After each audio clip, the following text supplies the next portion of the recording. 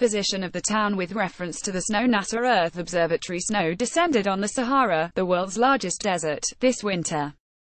This is only the third time in 40 years this has happened, and images of this rare event were recently shared all over social media. NASA's Earth Observatory has now also released more images of this event, but this time, they have been taken from space. According to the O report, snowfall was seen in the area near the Algerian town of Sahara, called the Gateway to the Desert, which sits between the desert and the Atlas Mountains.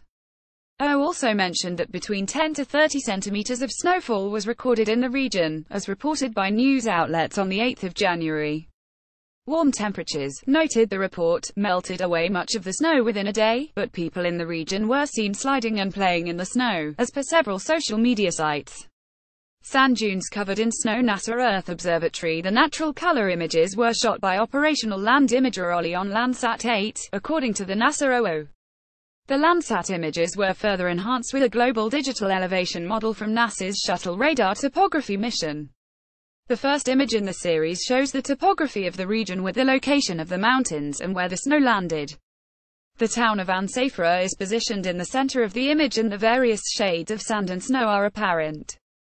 The second and third images in the series show a straight-down close-up from above the region. Snow-covered but dry mountain tops, along with tall sand dunes, are visible with snow peppered over their crests. Sand dunes covered in snow. NASA Earth Observatory. While the region is not one that normally receives snow, it is not entirely unprecedented, the O report said. Measurable snowfall was seen in the same town in December 2016 as well. The Atlas Mountains also received substantial snow in February 2012 and earlier in January 2005. In fact, there are at least 2 ski resorts in the Atlas Mountains.